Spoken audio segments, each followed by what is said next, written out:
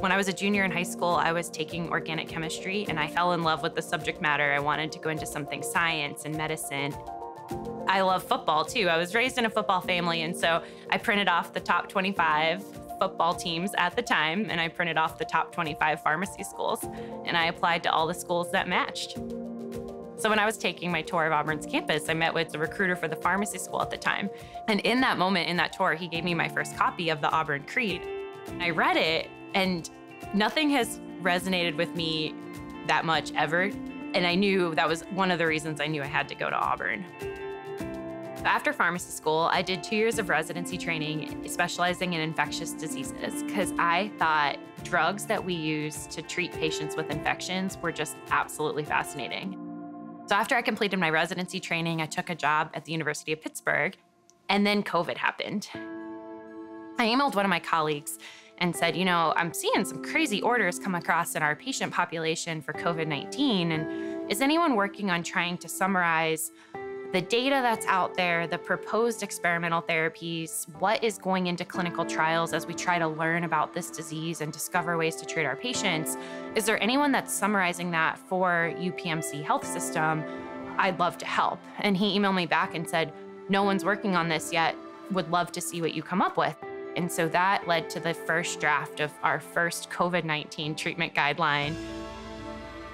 We started truly putting out systems and protocols and information technology support across the entire healthcare system, rural, critical access hospitals, community, and the academic and urban areas. They were all operating under the same oversight, which was our committee.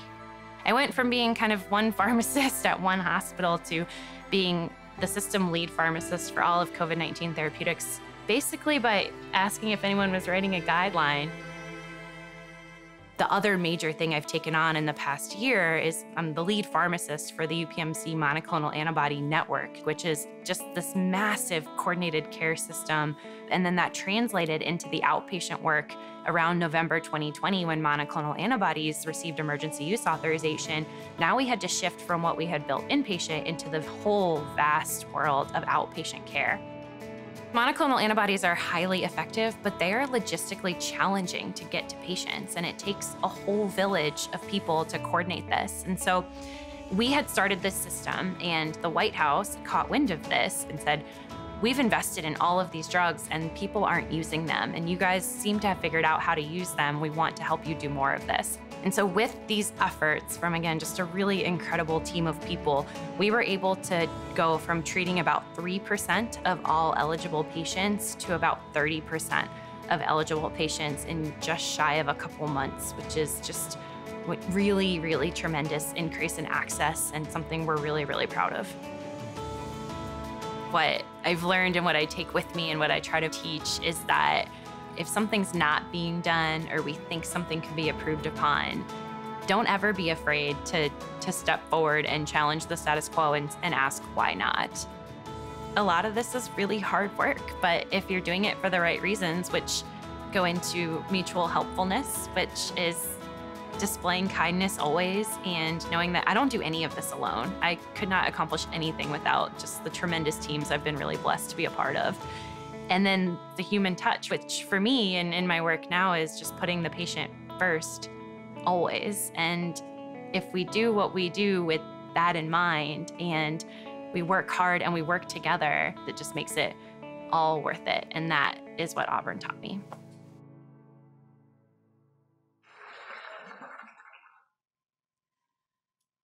Thank you for this incredible honor, and to the Lifetime Achievement Award recipients here tonight, congratulations, and thank you for your service and your legacy to our beloved university.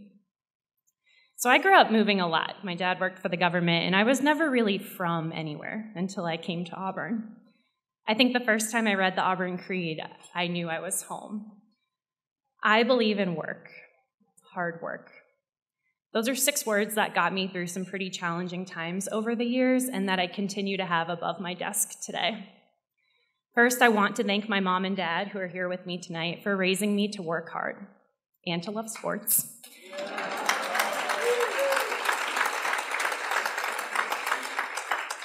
I would not have found Auburn otherwise.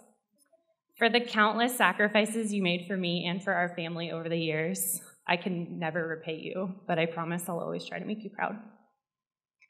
My brother, my sister-in-law, my niece, and my sister, they couldn't be here tonight, but they make me a better person just by being who they are, and this isn't possible without them.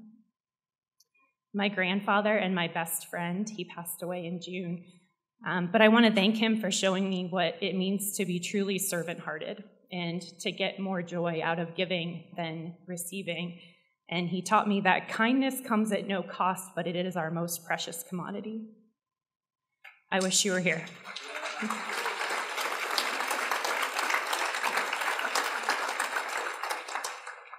To Janie Marino, my sorority advisor, who told me freshman year when I stepped on campus that I better go buy some lipstick and learn to wear it, you are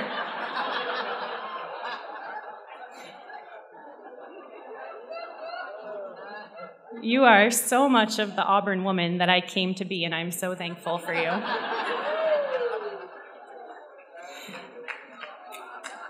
To Emily Doucette, who's a Cater Society sister, you are the epitome of an Auburn woman in my eyes. Thank you for knowing that we could build something great together, and here's to recruiting persons who are better than ourselves. To Dr. Charles Ousley, who met a little girl in high school and believed in her so fiercely that she believed in herself too. And to the late Dr. Anne Marie Lyles, who volunteered her free time to travel with us as pharmacy students on the weekends up to Birmingham. We started a free clinic with UAB because, of course, they have a medical school, we have a pharmacy school. And I was exposed to interprofessional practice and direct patient care in our underserved communities for the first time. And I carry those patients with me, and they shaped the person and the pharmacist I am today. She was really a tremendous faculty member. And then finally, Dr. Jack DeRuyter, who insisted on keeping chemical structures in the curriculum of antibiotics. He's a huge reason of why I fell in love with infectious diseases. Dr. Courtney Watts-Alexander, who's here tonight, man, did I look up to you in school. And you showed me everything that we could elevate our profession to be. Julia Richak, you've always been there. Thank you for being here tonight. And then finally, Dr. Erica Collier-Glover, my best friend. I would not be standing here without you, and I think you know why. And then to everyone at the Auburn University Colleges of Science and Mathematics, the Harrison College of Pharmacy, the University of Wisconsin, and now UPMC. There are so many names to state, but I'll just leave it at I am so genuinely lucky to be a member of those families and to learn from so many amazing people. The COVID-19 pandemic ravaged our communities, and it changed our lives in a way that no one asked for and certainly none of us predicted. What we have been through in the past few years as humans is unnatural, it's devastating, and it's harder work than we ever thought we'd ever have to face. But along with that unimaginable loss, we also saw unprecedented, yes, I use that word, scientific discovery and global collaboration. We have never worked together as a healthcare community like we have in the past 2 years, and we are so amazingly lucky to have discovered multiple highly effective vaccines within a year. Without them, it is impossible to comprehend the excess loss that we would have suffered as a society. And amidst all of that, I was extremely fortunate to lead teams of hundreds and hundreds of exceptional people who went to work every day, working so hard to find answers. Within a year, the trials that we built in Pittsburgh and the trials that we collaborated to build across the world discovered 2 life-saving therapies and a handful of others which improve outcomes of patients infected with COVID. And this isn't just done by the nurses and the doctors and the pharmacists and the respiratory therapists and every other frontline worker, but really by the back-of-the-house crew that is holding our healthcare infrastructure together. Those that work in information technology, patient relations, internal and external communications, media, supply chain, administration, space. Did you know there are entire teams of people that exist solely to find clinic space? So wave after wave, we can set up and take down places to treat patients as needed. This award tonight is for every single one of them. I cannot fully capture the enormity of their selflessness, their commitment to mutual helpfulness, and how they foster the human touch in this short speech, which is now bordering on a long speech, I'm sorry. But it is a privilege to represent pharmacists tonight, particularly infectious diseases pharmacists who have picked up the gauntlet of COVID-19 therapeutics, writing guidelines, updating order sets, disseminating education, and coordinating healthcare delivery across the care continuum constantly in this ever-changing space over the past 2 years. But despite all of those efforts, we lost over 1 million Americans this year in this pandemic. And amidst that, I think we need to recognize that the grim reality of structural inequity existing in our country and in our communities was laid bare. And throughout this pandemic, those that live in disadvantaged neighborhoods, who work in public service, who are unable to access or afford healthcare, suffered COVID-19 at a rate 3 to 5 times those who are fortunate and have more resources. Your zip code should not determine whether you live or die, and healthcare is a human right.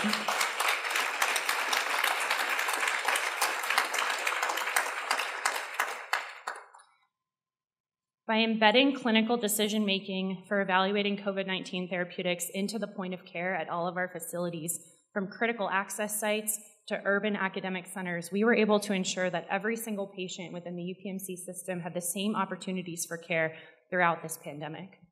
So again, to the village of healthcare workers and support staff that made that happen, thank you.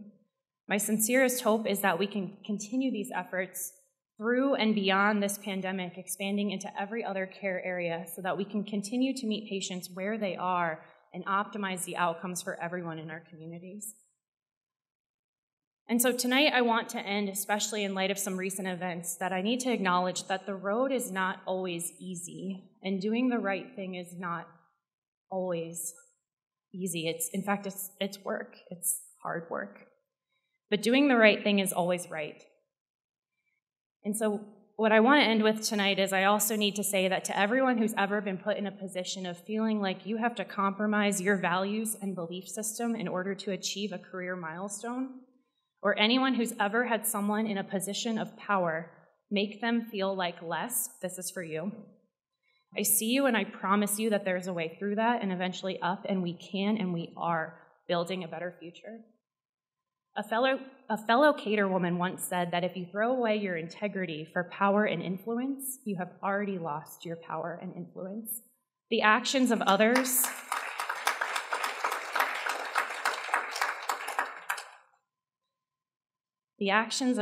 that we may read about or hear about do not define us, nor do they hinder our ability to step forward into the light and eventually to be that light.